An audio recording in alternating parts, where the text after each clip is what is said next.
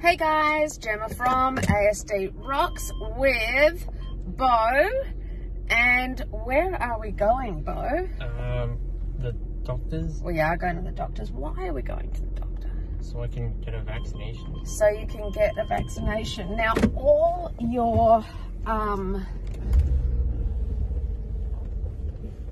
all your class did it at school, didn't they? Yeah.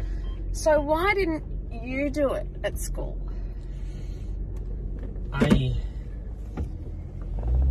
probably wouldn't be able to handle it as well. Yeah? What part? What do you think? Okay, I don't. You don't know? No further than. You just wouldn't be able to handle it. Can't. If I name some things, would it be the unfamiliar surrounding? Because it's not such it's school. Yeah. It would be a bit of that. No. No. Would it be other kids, because you're all lined up together? Would it be other kids getting injections, and maybe because I know you're very emotional, would it be something about that? Being empathetic for them? Or me. I mean, that would mean another reason if I get over having the vaccination. Okay, so can you think at all of, you just feel uncomfortable, it's hard to explain? Yeah. Alright, cool. Now, so this is, I think it's your year 10 meningococcal one, I can't remember, but they all got it last week, and every year at school when you all get vaccinations, I always write a note and take you to your doctor, and that makes you feel more comfortable. But the year 7 ones, is that the first vaccination you remember? Do you remember the first one that you would remember? I'm not talking about when you were babies. Yeah, I'm pretty sure the year 7 one was the first one I ever had. And what did you think of that? Well, I was really terrified. You were beyond terrified. You were hysterical. You were screaming. We had to get people to, I had to get you to hug me, put your arms around. I had to hold you down, and we had to get the doctor, who we love, and a nurse to come in and do it. Do you think that was purely psychological for you? Because you were screaming before it started. I mean, it can't have been the pain of it. You were... Well, I mean, I thought it was going to hurt. Yeah. Really badly. And then afterwards, you were still pretty traumatized, weren't you? Yeah. So, since then, you've had a couple of different injections, for different reasons. And I tell you what, if anything has made people, which way do I want to go? If anything has made people get used to, especially kids get used to injections, it was certainly COVID, wasn't it? Everyone's probably had more injections during COVID than ever before in their lives. Have you got any tips or tricks or anything that you can say that would help either a family? What are the things that we do that help you get through? Why is that? Turn that off. What are the things that we do that help you get through it? Probably put on numbing cream. So we've got there's a couple of creams that you can pick up just from the supermarket. The chemist. One is called, one's really basic, it's called Numb It.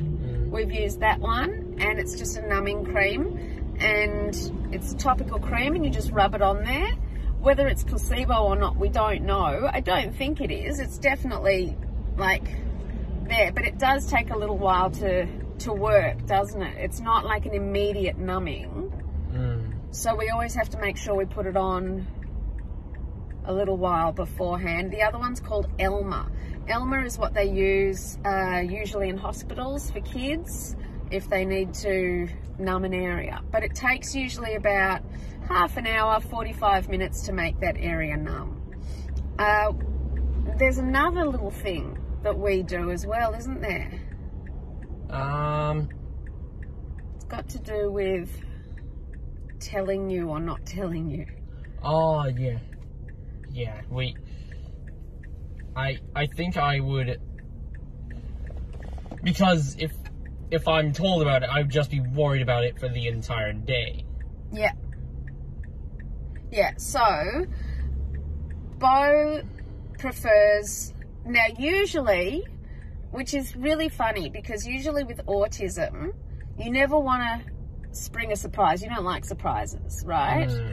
Usually with autism, what we call slow exposure and like warnings, like 5 minutes till we go here, 10, we're going to be doing this today. You like to know what's happening. Yeah. But with this, you don't want to be told. You do not want to be told days before or a day before. You want to know either that night or just before it's about to happen. So that's for you to avoid the anxiety it causes you, is that right? Yeah. Yeah. Now that you've had a little experience with a couple of different, we'll just say injections or needles, because it doesn't have to be vaccinations. There's a lot of different reasons people have injections or needles. I give blood. How do you feel about it now? Because we're on our way now. How are you feeling? Slightly tense. Are you? Yeah, I'll admit that I'm feeling slightly tense, but I know that it's not going to be the worst pain in the world. What's a pain that's worse? Can you think of one? A bee sting. Oh, I do know that. Yeah, that's a good one. What about when you tore your toenail off your toe? Remember that? I don't think I felt any pain. It was more like... because you were stimming, that's why. Your pain sensors are off. No, it wasn't even stimming. I just didn't feel it, even when I was going through. Oh, really? Yeah. Okay, but a bee sting is way worse than an injection. Yeah. Okay, good to know. So our little tactics are, number one, put some numbing cream on. Yep. And I'm not too sure if someone else prefers the other way around, that's completely fine. If someone wants to know, then that's completely fine. That it's coming up. Yeah, but you have to kind of, it's one of those hard things, isn't it? Because you don't know until you've been through it whether you prefer to know it or not. So the first time is really hard. Yeah. In Australia, the first sort of school vaccinations are around year 7, or are actually in year 7. And Finn went off and he had his just fine the other day. Hey, what did you say? Do you remember you got your booster ages ago and you came back and I was like, how was it? Do you remember what you said? You were like, I think my right somatosensory cortex was on fire. No, that wasn't the last time. But yes, you did say that. Crack me up. I actually had to send that to your psychology teacher to ask her what you were saying because you picked up so much biology, so much psychology that you've actually, your language has gotten to a point. No, I'm talking about the most recent one where I said, how did it feel? And you were like, oh, it wasn't. You said it wasn't. Oh, that. Yeah. Oh, like. Oh, okay. Do you remember what you said? It wasn't as bad as you... Yeah, it wasn't as bad as I thought. Or I just didn't... Maybe I just didn't feel it. Yeah. You were like... You came home and it was the time that I had COVID, when I had COVID, and I was supposed to go, but I couldn't because I was dying in bed. And you went off and you came back and I was like, how was it? And you were like, you know what? It wasn't as bad. It really, wasn't it that bad? So something that's gone from being, you know, here's the problem as a mum, yeah? I may not tell you it's coming up, but I know it's coming up. And it freaks the crap out of me.